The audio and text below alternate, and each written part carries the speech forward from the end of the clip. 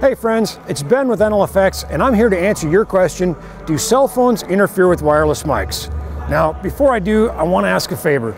If this video is helpful to you, please subscribe to our channel. It would help us a lot. So here's what we're going to do. I'm here at the Sanford Center, home of Bemidji State University's hockey program, and tonight it is the sold-out Mason Cup Championship. So what's going to happen in just a short while is more than 4,000 rabid hockey fans are going to show up with their cell phones to cheer on, well, hopefully my team. And what I'm going to do is I've tied into the building's wireless system, and I'm able to monitor in real time data on the signal strength, interference events, carrier to interference ratio, and really just monitor the overall health of that wireless signal.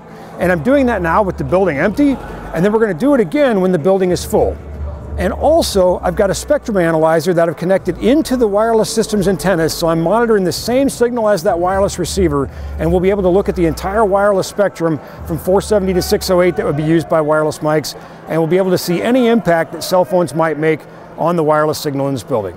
So, let's get started. Okay, so here's a quick look at how we're going to do this. I'm here in the production booth, and on this laptop I've got Sure's wireless workbench software, which is going to allow me to monitor the system because it's a Sure system. And here we can see that handheld number 2 is turned on.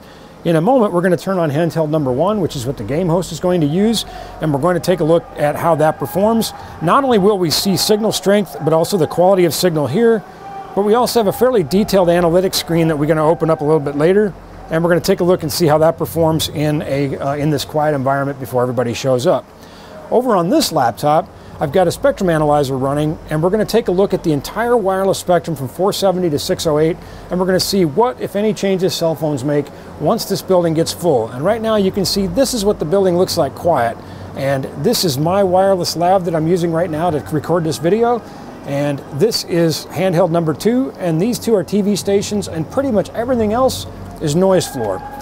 Here we have the analytics of the microphone as it's running in the empty building, and we can see as this goes along, the purple is the quality of the signal, and the yellow is the strength of the signal, and the blue is the antennas A and B, and then down below we have audio and battery signal. And what I want to show you is this section right here in the middle where we see these significant dropout, kind of looks like an alien from Space Invaders. That's when I got in an elevator to take the mic down to the field or to the ice level. So that would give us an example of what a bad signal will look like.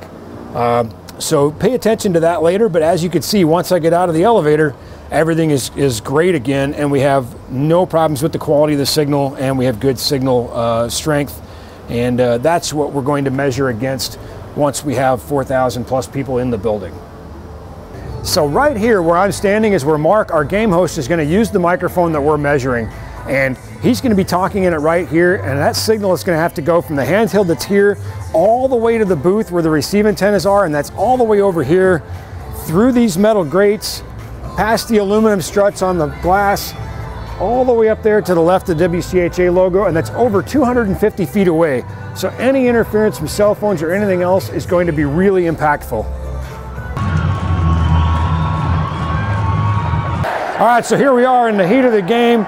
It is absolutely rocking in here, not an empty seat in the house. And as you can see, not only are there 4,000 cell phones in here, but we have wireless comms, wireless cameras, and a whole host of other wireless devices being used in the building as well.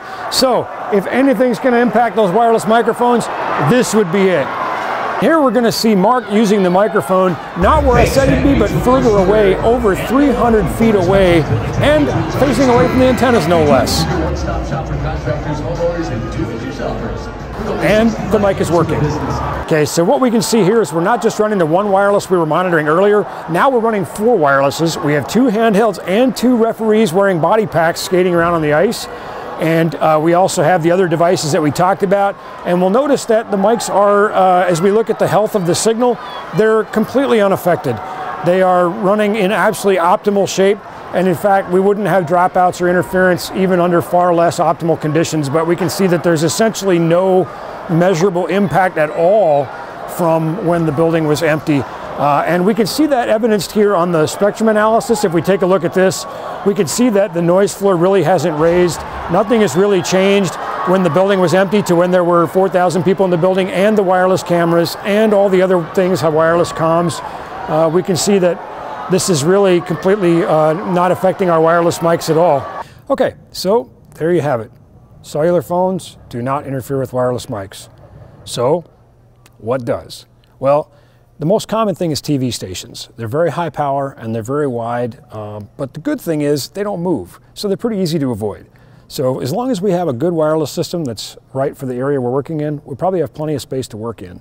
Now, you might be saying, okay, that's all fine and well, Ben, but my mic works fine until everybody shows up with their cell phones and then it quits working. All right, remember, it's not the cell phones. It's probably the people themselves. Radio waves don't propagate very well through water, and you have all these basically giant walking bags of salt water that just showed up and started attenuating your signal. So line of sight is really important.